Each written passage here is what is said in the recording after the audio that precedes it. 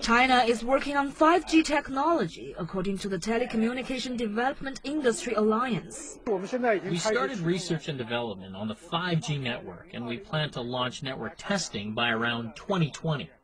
It's expected that a unified standard will be adopted globally with the 5G technology.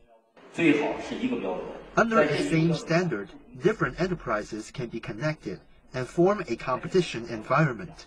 Therefore, we can guarantee that enterprises gain reasonable profits and at the same time provide faster, better, more convenient, and cheaper services to customers. As China will soon hand out 4G licenses, smartphone companies are working on new 4G products. We have a function in which we combine over 1,200 media around the world and allow the users to download in the shortest time. This is the main function of the 4G. China produced over 250 million smartphones in 2012, more than the total amount produced in history. In the first half of 2013, the production more than doubled from last year.